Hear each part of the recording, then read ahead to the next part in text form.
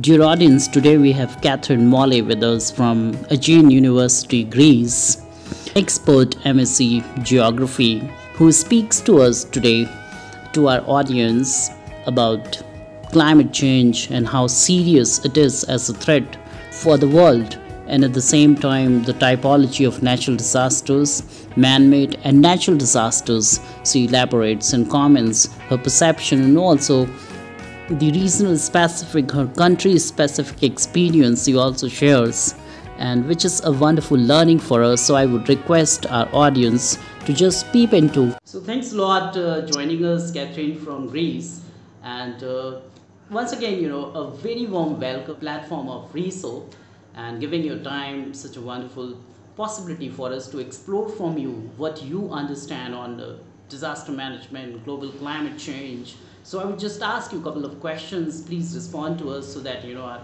audience can also draw benefits from your perception, your understanding, and your interpretation. So my first question to you: what is your understanding and personal interpretation on global climate change and how serious it is? From my point of view, of course, because it affects human, it affects animals, it affects plants. Whatever is on the earth and whatever change we have on the earth, it affects all of us. It affects our health, it affects wherever we live, it affects the food we eat, it affects the water we drink, of course. But if you want to specify the question more about what climate change, you mean the climate change about the raining, or the climate change about the warmth of the earth, whatever. Mm-hmm. What do you want specifically? When I say climate change, and when I use the global climate change, I mean the global warming or the changes which are happening, in its physical dimension here on this planet Earth. Let's say the temperature change or the change in water amount, rainfall, and there are different possibilities you can better understand and throw light. So that's what I mean. The climate change that we can see about now is that the degrees are higher, very higher. The temperature is higher. We don't have enough water as we had from raining. The animals are affected from that, of course. We are affected, of course. Some global disasters, of course, are happening from the global warming. Not so much rain means not so much rain for the earth, so it affects the plants. The atmosphere is not good for us. As example, I think it's 2 days ago from the Sahara, I think, the wind came to Athens, and not only Athens, and the sky was red, and everywhere was dust. It was like Sahara. You came out and you saw just a red sky, which is, of course, not normal. Yeah. So the atmosphere and the air that we breathe will affect us soon. Of course. Thanks a lot. Second question is, there are many people who are impacted differently by the global climate change. So what do you understand, and can you please brief us up on eco-distress, eco-anxiety? The people are sort of struggling at this present generation, because of climate change. It is depleting, and the condition and the quality of our climate is certainly falling down dramatically and drastically. People are having a lot of psychological disbalance, such as now we say climate anxiety and distress, eco distress and climate distress. So, can you throw light on that, since like you have a geographical background? I mean, how it is and how important it is for us to understand global climate change from a psychological perspective also. I mean, as a geographer, we had lessons about how the planet changes, not psychology. Okay, there's no issues. The only psychological thing is about what people think about the disasters, or what people think about the different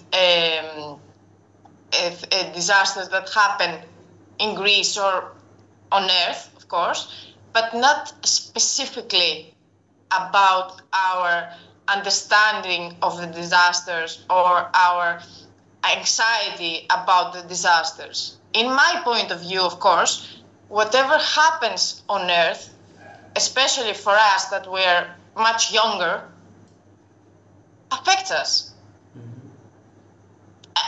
I don't know if you can understand what I mean.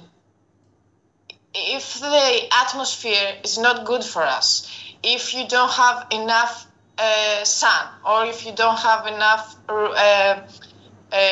quality air to breathe, you eventually come up ill. So that thing stresses you up. You think that it will affect you, you cannot work, or you will be anxious for your children, maybe.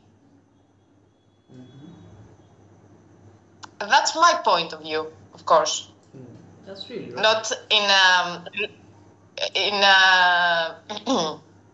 in a more scientific work. It's what I see. That's right. That's great. Next question to you is now we understand, we've also discussed on climate change how serious it is, and eco distress, eco anxiety, and they're wonderful comments from your side. But what's your personal understanding, since your background also supports this issue a lot academically from a research point of view, how the world, we as global society, can handle and can tackle the threat of global climate change? What could be done, and what should be our future implementation strategies, so that we can apply them and reach a balance between us and the climate? Or I haven't done a research about that on university. So again, I will tell you that the climate change, as I said, affects all of us. So if we don't do anything about it, it will destroy us. We will not live anymore. So the first thing that, of course, has happened, or it's happening now, is about doing the planet green, like using electric cars, electric aeroplanes, or electric trains, or whatever it will be in the future. That, of course, means that we don't have so much carbon dioxide on the atmosphere. So I think it will reduce the what you call it, the environmental whole, what's called, from my thinking, of course. But I have done literature research for me, and many people have said that the global warming is not happening. I disagree, completely disagree, because everything that's happening, it's not normal. The temperature is higher, and it's not higher like we say, okay, it's 20 degrees and now it's 22 degrees. Or we have 2 inches of rain, now we have 2 inches and a half rain. Everything is much, much, much more higher, or much, much, much more different. We can't say that it's not happening. Something is happening. Now, if we call it climate change or whatever, that's okay. But something is happening, and something is affecting everyone. That's right. My next question to you is, what is a typology of understanding natural disasters? And what is the difference between natural disasters and man-made disasters? Can you please brief us a little bit on it? Okay. Is a volcano. A natural disaster is a tsunami. A natural disaster is an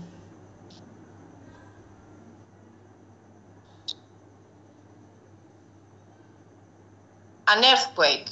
A natural disaster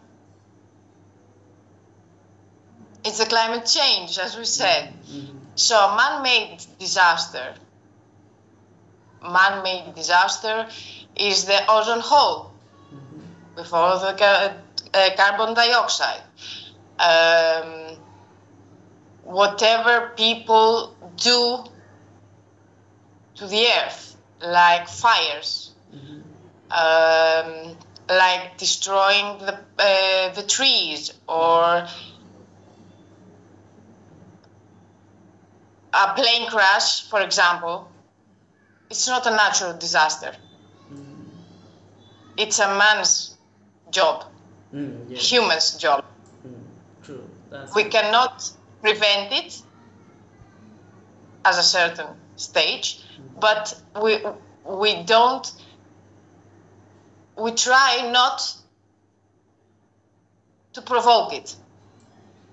We cannot stop an earthquake from happening. It's something that will happen. Eventually, it will happen. If you can understand my point of view, what I'm saying. Yeah, right. You're absolutely right.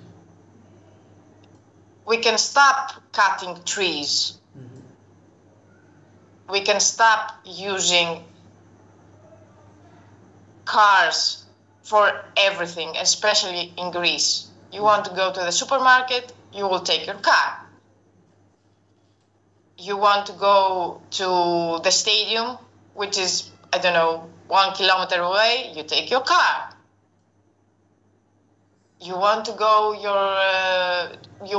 to a cafe, you take your car. Mm-hmm. You can ride your bike instead. Or you can, of course, go by foot. These things, I think, will affect the climate change, so it will slowly the process. Not very much, of course, because the damage is done, but I think it won't be so dramatic if everyone cares about the environment, and if everyone understands that it's happening. I would like to ask you another question, since it's a major concern in your country, fire, how to manage fires and how to stop them, mitigate the impact of fires. Would you like to comment on that, since it's a man-made disaster, please? Fires, from our research and from our lessons and from my point of view, are destroying the planet, of course, are destroying the nature. It affects the humans, it affects the animals. It's very difficult in Greece to stop fires, because people in Greece think that if you start a fire on the forest, then you can build your own house. What I mean, I want to build a house in a very nice forest near a beautiful lake, which is forbidden. If I start a fire and the area is destroyed, I can do many paperwork to ask for a permission to build my house there. I think that in America or in England or in Europe generally, that doesn't happen, of course. But here, the people think that they can make advantage of everything. Everything, every disaster, I mean, which is eventually bad for them, of course. Other things that make the fires in Greek is that we don't protect the forests. We don't cut down older trees. We don't make pathways. So if anything happens, we can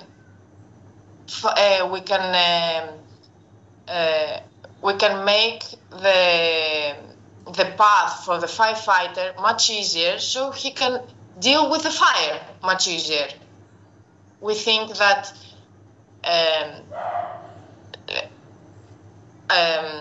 our rubbish must not be in the bins, can be everywhere. We think that we can go on the beach and light fire just for fun, just to have a company and have drinks and have fun, and okay, it's nothing. It's not nothing. Fires in Greece are every day. And when I say every day, on July and June and August, it can be 50 fires in Greece in one day, in different areas, of course. Sometimes people don't do it, of course, to make harm, but they are not careful. Sometimes, of course, it's to make harm or to make advantage. As I said, an example, to buy a property or to build a house, or you don't like the forest behind your house. You think it's nothing. True.